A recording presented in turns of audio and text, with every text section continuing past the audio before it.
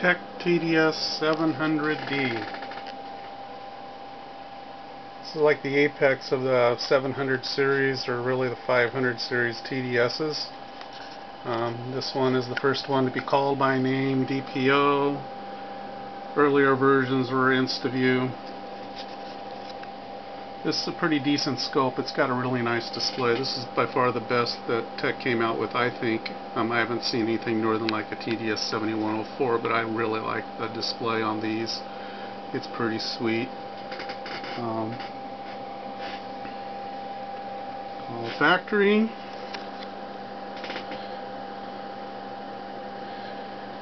So let's look at a couple of things here real fast. Shift status.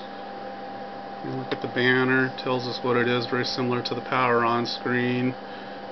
Under the utility, this is the error log actually. Let's go at the top.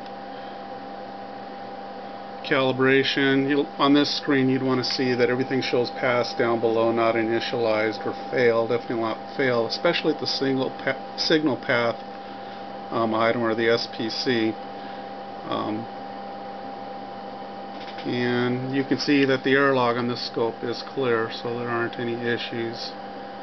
Entries will be added to this in here anytime the scope has an error. Some errors aren't that big of a deal, but you know, especially errors that have to do with the probes or the or disk storage, things like that. Those aren't really too important. I mean, you can easily clean your floppy drive. If your floppy drive ain't working, get a disk cleaning kit and it'll almost always bring it back to life. The hard drive, sometimes if the hard drive fails, you'll want to take the hard drive out of it and just simply put it into your laptop and have it do its regular disk maintenance things that you would do in any other hard drive, and then the thing will very often come back to life. Okay, let's look at a couple of things here. Their menu, we can auto set if we want. Give us a square wave, but for the first thing I'm going to do is give you 4 channels, do auto set on them. Everything came up to 50 millivolts. It's pretty standard. You don't want, it's best if you don't get like one saying 200 millivolts and the other's 50 when there's no signal on. It's nice to know that everything comes up exactly the same. Although a lot of times you will have to hit auto set twice on a given scope to get it to come up the same. It's no big deal. You also, after signal compensation, you want to see all of the lines pretty much line up at the lowest setting, amplitude setting, with the marker on the left. That just tells you that it is indeed compensating well and everything's on nice alignment. Now the big selling point about this scope is the DPO feature, and if I press the DPO, you'll see that the display turns into much more fast acquisition. It acquires signals much more faster. It's not lost in memory. You're not seeing just like 1 or 2% of the signal. You're seeing much more of the signal is being represented. And I'll show you in a moment that that's pretty handy. This scope, being a D, is really fast in the transitions. You know, there's normal scope like any other scope would be right here, and this is DPO. If this was a, like a, for example, 700C scope, it would take probably 3-4 times longer for it to transition from regular scope to DPO. If this was an A scope, you would think that there was something wrong with the A scope comparing it to this scope, because it takes so long to go between modes that you're wondering what's going on if your point of reference is a 700 series D model. So just a little tidbit there. Now we go to the factory recall, send that back, and now I have a 6139A 500 megahertz bandwidth scope, or probe rather, right here, and auto set should give me a square wave. And I have a pretty handy little glitch generator, and I'm able to try out the InstaView feature with this.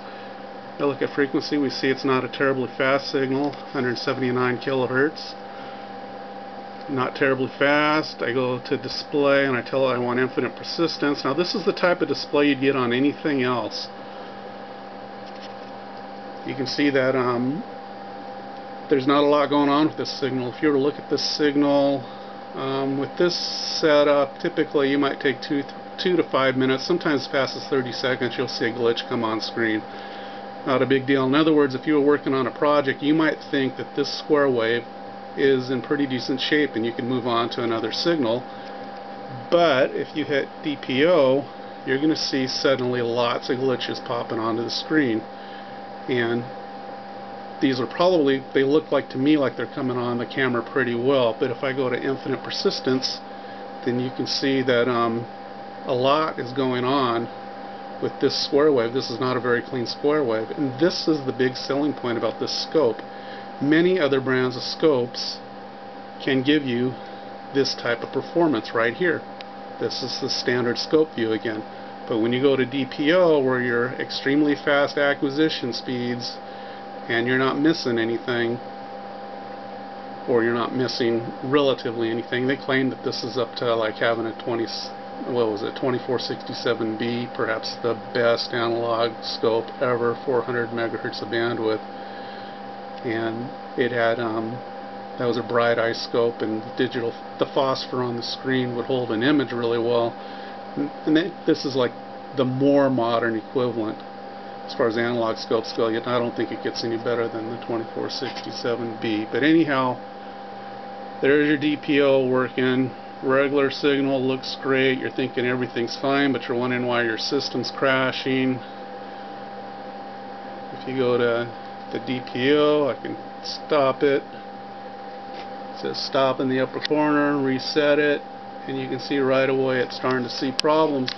And this is no lie. If I have a clean square wave running or sine wave, etc., I can run DPO and I will not see glitches like if it's coming off of a decent quality signal generator.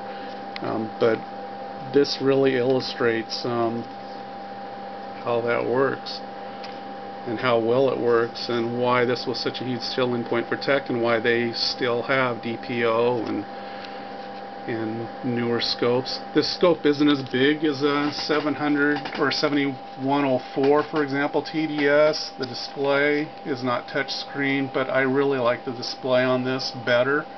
The 7104s are a bigger box, but they can also do things that this can't do either. The technology still moves on, and in current applications, you know,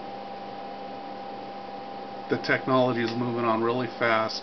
This thing will do 2 gigasamples per second on one channel, 1 gigasample per second on 2, and 500 megasamples on, I believe it's 500 on 4. It might be 1 gigasample on all 4. I'm not sure. It just depends on how they're working the interleave with this. Pretty sweet scope. Not a lot of complaints, or from me anyway. A little bit louder than I prefer, but as I get older I seem to be a little more picky about noises. Anyhow, that's my presentation on the DPO. I hope someone found this useful. Pretty neat setup. Dots.